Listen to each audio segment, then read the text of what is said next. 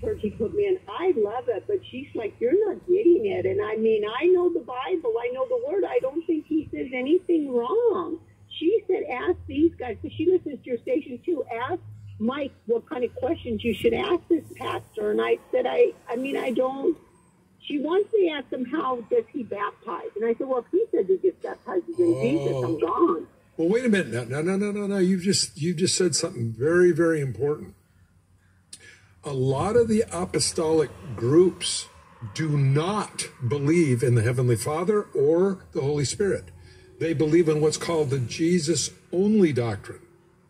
And what sparks that question is when they say, how are you baptized? Because they will say that Father is not a name, Holy Spirit's not a name, but Jesus' name. Unfortunately, they don't know the scripture at all. If they did, they would understand in the name of Jesus, or in the name of baptizing them in the name of the Father, Son, and Holy Spirit. Well, what is the name of the Father, Son, and Holy Spirit, they will say? Well, that's Jesus. There is no Heavenly Father. It's just Jesus only. This is heretical doctrine. In fact, John, the beloved disciple, in 1 John 2:22, it says, he that denies the Father and the Son hath the spirit of Antichrist. Wow! That is bold, man. You deny that there's the Heavenly Father. You deny that there's Jesus. You have the spirit of Antichrist.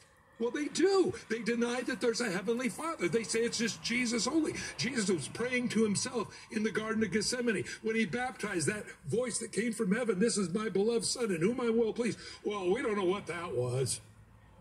No, they got bad doctrine. It's really bad. They might be a Jesus-only group, and if they are, I would not go there. Because I believe that is heretical teaching. Very clearly, Jesus taught us to pray. When Jesus was baptized, the voice from heaven, this is my beloved Son, whom I'm well pleased. The Holy Spirit in the form of the dove came down and rested upon him.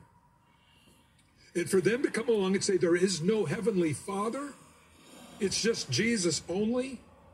Well, again, 1 John 2:22, he that denies the Father and the Son hath the spirit of Antichrist. There's something deeply wrong with this group.